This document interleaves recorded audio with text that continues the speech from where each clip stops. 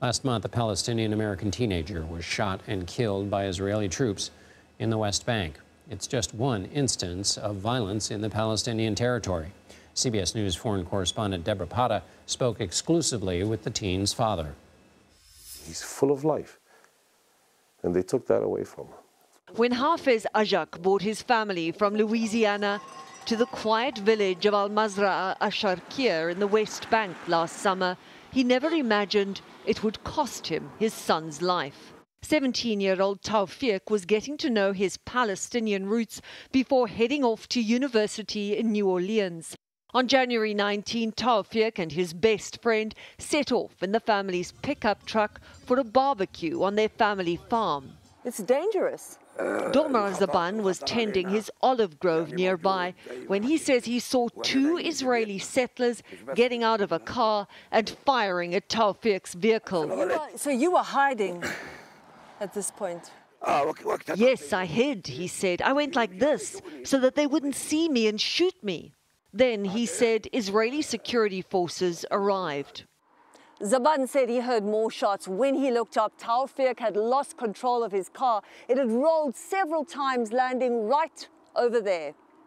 His father rushed to the scene. They executed my son right then and there. Ajak filmed the vehicle. Its shattered windscreen, the blood pooled on the car floor, the 10 bullet holes, 4 of them through the rear window.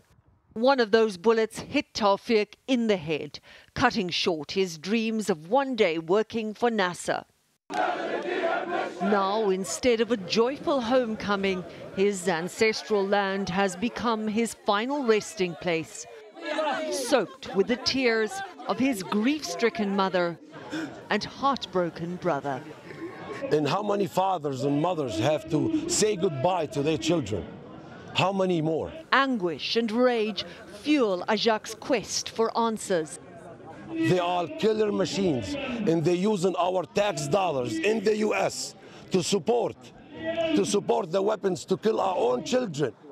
This is not the first time someone has been killed here. Highway 60 is infamous, known as the Road of Death. Over a year ago, eyewitness Debora Patta's 16-year-old son Nishan and his cousin were also targeted while picking olives on their land. They say settlers shot them both at point-blank range. Are you able to just show us quickly? Nishan survived a bullet to the chest. His cousin did not. You're lucky to be alive. Since October 7, nearly 370 people have been killed in the occupied West Bank, mainly by Israeli soldiers, but also settlers who are well armed, with more than 700,000 of them living in West Bank settlements regarded as illegal under international law. Just last week, the U.S. sanctioned 4 settlers accused of violence, but Ajak says that is not enough. What should America be doing? America needs to stop the support of Israel now. And you need to recognize the state of Palestine and give these people their rights. But you're supporting a regime that is killing people, it's killing children. He does not believe he will get any justice for his son's killing.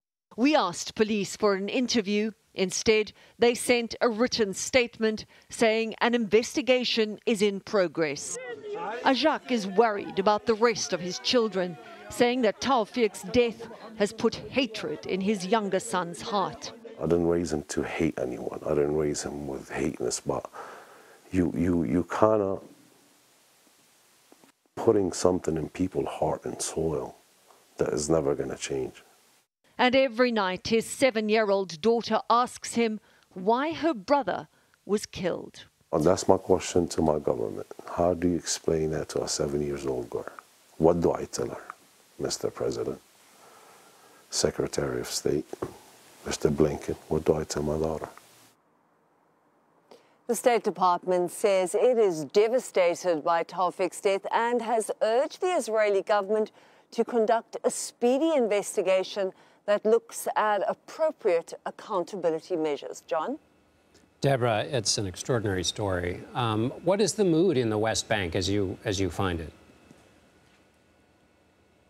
Well, you know, there's been trouble with Israeli settlers for years now, John, as you well know, and accusations that the Israeli security forces commit human rights violations in the occupied West Bank are also not new, but those have ramped up to unprecedented levels since the October 7 attack. And of course, it's against this backdrop of Israel's war in Gaza, which really is one of the heaviest bombing campaigns, quite frankly, in the history of modern warfare. Over 27,000, heading for 28,000 people killed.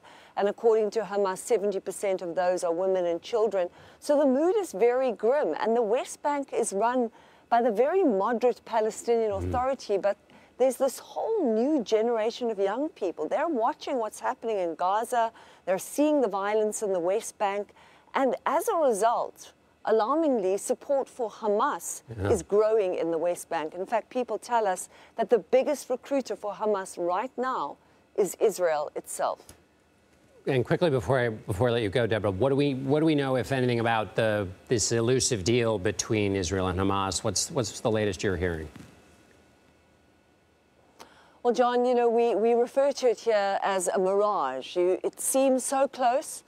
Seems like something's going to happen, and then at the last minute, everything falls through, and everyone is really, really frustrated. And with this latest response by Benjamin Netanyahu, he has firmly rejected what Hamas proposed, which was a 135-day ceasefire in exchange for the release of hostages, and also for talks to begin talking about the end of war and a full withdrawal of Israeli troops. So that was the deal on the table. He has rejected that, and that is devastating news for those in Gaza who are in the middle of this war. They've endured 4 months of it, and also for the families of hostages who are saying that they want their loved ones to come back.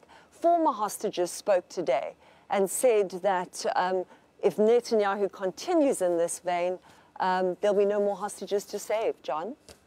Debora Patta, as always, we are very grateful for your reporting in Jerusalem. Thank you.